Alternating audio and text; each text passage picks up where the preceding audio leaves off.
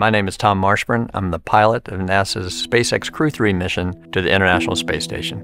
Not quite sure why spaceflight grabbed me the way it did. It found me, really, more than me deciding to become fascinated with it. There's something about leaving everything we know behind, everything, not just our friends or family or home, but even the planet, going to places that we knew almost nothing about at the time I was reading about it, and understanding how somebody could change. So it was almost like going up into heaven or something and coming back. That was just infinitely fascinating to me.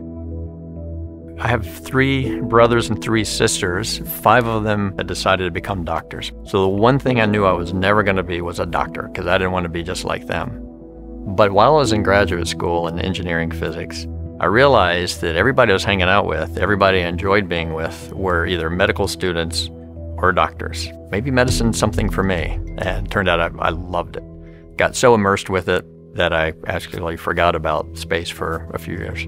Began to practice after that in Toledo, Ohio, where they had a life flight program, and that's where I did my residency for emergency medicine. I wanted to fly, and so I applied for the first class of what was then the Space Medicine Fellowship, and in '93, I showed up at NASA. I was all starry-eyed, excited, and ready to start learning about space medicine. I got to know the patients. I got to know the astronauts and the pilots that I would be working with later. And that was an enormous amount of fun. One of my first jobs then as a flight surgeon was to get shipped out to Russia to support the Phase 1 program, which is when we took NASA astronauts, put them on the Mir space station so that we could learn about long-duration spaceflight before we started sending astronauts to the International Space Station. There's something about working at Johnson Space Center, I think, that if anybody had ever considered flying in space or wanting to, when you show up and you see the incredible things that everybody is doing, it's hard not to get the bug to want to apply and become an astronaut.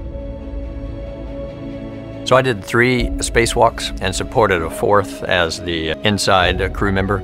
The main goal for us was to take these batteries, each weighing about 200, 250 pounds, and move them from the robotic arm that was holding them from the space shuttle and move them onto the space station. This had not been done before, so they're very thrilling.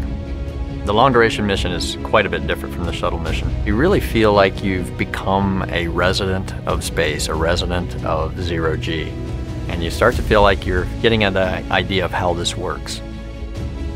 I'm looking forward more to flying with 3 people that haven't flown in space before. This is a very unique crew. They are incredibly operationally savvy already. Those, I imagine, from their prior jobs at ESA and in the military. I know they can do the job. There's no question about that.